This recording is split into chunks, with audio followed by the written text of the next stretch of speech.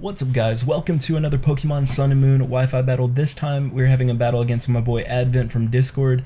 If you guys would like to battle me, hit me up on Discord or Twitter, links are always in the description below, as well as all my moveset information and stuff, that'll be down there too if you guys are curious. So forgive my voice guys, I'm a little sick at the moment still, but looking at our teams, we are definitely having an RU tier match. So looking at Advent's team, he's got a pretty interesting looking team. He's got the Seismitoad, Gardevoir, Machoke, Vikavolt, Alolan Golem, and the Necrozma. So I thought he was running some kind of Trick Room team maybe at first glance, but look at my team. We've got the Manectric, Whimsicott, Scrafty, Alolan Sandslash, Snorlax. Who the hell decided to let Snorlax be an RU? Holy shit, this thing's a monster down here. And finally the Nidoqueen, which Nidoqueen put in the most work today. Holy shit, when I was team testing this on Showdown, this team on Showdown, oh my god, Nidoqueen did so much work. But anyway guys, this battle was fucking fantastic. I think you guys are really going to enjoy it.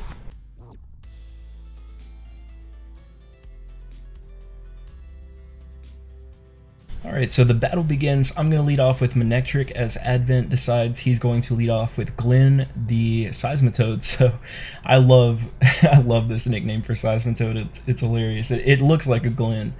So I'm actually going to go straight for the Hidden Power Grass here on the first turn. Unfortunately for me, it doesn't actually kill, which I'm surprised. It was a 4-time super effective move from a Life Orb Manectric, but I guess that goes to show how bulky fucking Seismitoad is. So I was really nervous that he was going to go for Earthquake or Earth Power or something and just obliterate me, but thankfully he doesn't. He goes for the Sludge Wave there. I'm able to live that. He's going to swap here as I go for another Hidden Power Grass, which I'm happy I did, because he's going to bring out the Butt Slut, the Gardevoir.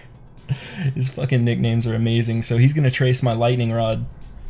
So had I gone for like the Volt Switch predicting the switch there, I would have given him a special attack boost. So I'm glad I didn't do that. So I'm going to get out of here now and go into Conehead here because I can resist all of his attacks being a Steel type. Obviously not like Focus Blast or whatever if he carries that, but anyway, he goes for the Psyshock here as it is resisted, and I'm just going to go for the, I think I predicted the switch. I didn't go for Iron Head, I went for the Icicle Crash, as he's going to bring in the Necrozma now, so I go for the Icicle Crash. Thank God I didn't miss, and it does a pretty solid amount of damage to Necrozma. Necrozma is pretty damn bulky, and I'm Choice Scarfed, so I was actually surprised at how much damage that did, but I will definitely take it. So I'm going to bring in Scrafty here as it's my, I guess, it's the mon on my team that I need the least. So he's going to go for the Rock Polish on the switch here, which honestly Scrafty doesn't mind. I go for the, I almost said Rock Polish, I go for the Dragon Dance here, and as he brings in Machoke, I kind of thought he would probably do that, but since I don't need Scrafty and I do have the knockoff, I wanted to go ahead and get rid of its Eviolite, and I wanted to do as much damage as possible because knockoff is resisted. So I go for knockoff here. At +1 it does a decent amount, does about like 1/4-ish or so. So he's going to go for the close combat here. That is going to absolutely obliterate Scrafty here, which really sucks. I was pretty bummed. Scrafty's like my favorite 5th gen mon, if anybody didn't know. So unfortunately I had to lose Scrafty there, but I'm going to bring in TitsMcGee here, the Nidoqueen, and I go for the Stealth Rock here, as I thought he would swap, but he actually doesn't. I thought here, since he didn't swap, I thought he'd go for like knockoff or something to get rid of my my Life Orb, but he goes for the Ice Punch, which really sucks, as that does a ton of damage to Nidoqueen. So he's going to get the hell out of here, and he goes into Power Stone, which is the Alolan Golem here, rocking the nice facial hair. Dude, Alolan Golem and Alolan Diglett and Dugtrio, oh my god, they went all out. That shit is wild. The fucking hair. Oh my god. So I go for the Sludge Wave on the swap, as he was actually holding the air balloon, so we're going to pop that, and I know I outspeed him here because I'm max speed, Modest Nature, and Golem's slow as shit. So I'm going to go for the Earth Power here. It's like quad effective, so that was honestly overkill on the Golem there. So he's going to bring out the Necrozma, and I actually outspeed this as well, and with the Stealth Rock's damage, Sludge Wave is able to kill him. So that is Necrozma down, and Nidoqueen is out here putting out the most, or doing the most. And now he's going to bring in Butt Sluts here. So this is the point in the battle where shit gets really scary, because now he's going to trace my Sheer Force. So that means his Psychic, if he has it, and his Moonblast are going to get powered up by the Sheer Force. So that really sucks for me. I'm going to get out of here. I'm going to go back out into Conehead. And look how much damage this resisted Moonblast does because of the Sheer Force. Oh my god. So it is definitely a 2-hit KO here. And I'm actually Choice Scarf, guys, but he outspeeds me. So that lets me know that his Gardevoir is also Choice Scarfed. So unfortunately Conehead here is going to go down. I was going for the Iron Head, but obviously he outsped me there. Really sucks. So I'm going to bring out 69% Cotton, my Whimsicott here with his little nipple on his back or whatever the hell that is. So I'm going to go for the Z Memento here, and if anybody doesn't know what that does, it basically drops your opponent's attack and special attack by 2 stages.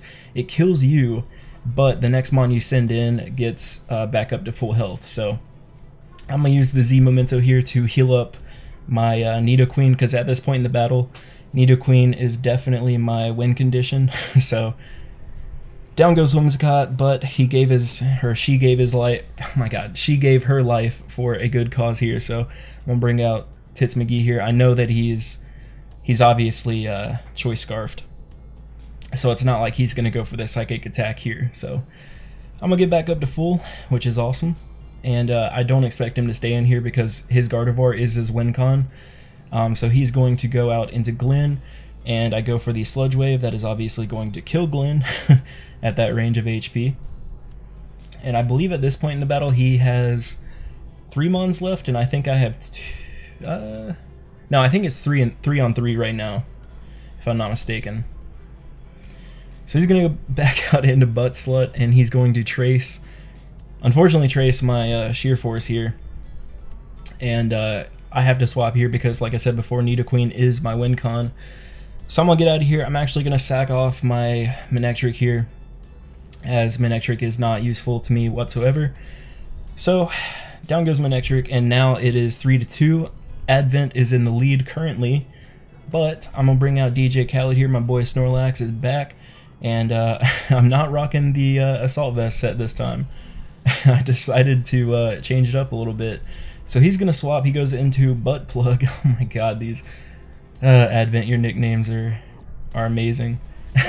So I'm going to go for Body Slam. I decided it's probably not worth to try to set up with the Curse, etc. So I'm going to just go for repeated Body Slams, as he's going to go for a T-Bolt here. Snorlax fucking eats that T-Bolt like it's nothing. That was a Life Orb T-Bolt from a Vikavolt. Vikavolt has like base 145 special attack. That is nothing to sneeze at, and Snorlax just fucking ate that shit. So I'm going to get some lefties back, as a Body Slam is able to kill the Vikavolt. His next mon is going to be John Cena. Now this is the play that either makes or breaks me. So I predicted him to over-predict, which is exactly what he does. So he doesn't go for the close combat here. He went for Ice Punch, predicting me to go out into the Nidoqueen. I don't do that. I go for the Body Slam here.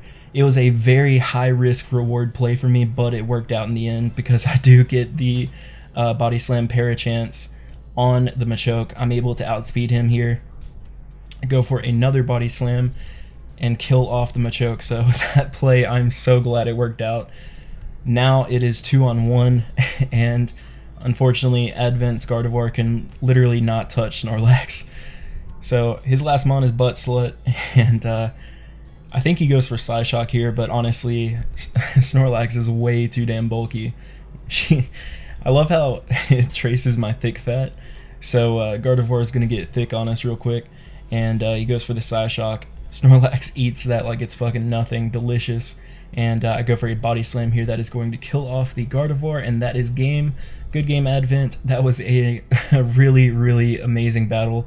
That one play with the Machoke really worked out for me and won me the game. So we'll definitely battle again. I love battling Advent. He always brings some really interesting stuff. So anyway, guys, I'm gonna get out of here. I love you. Peace out.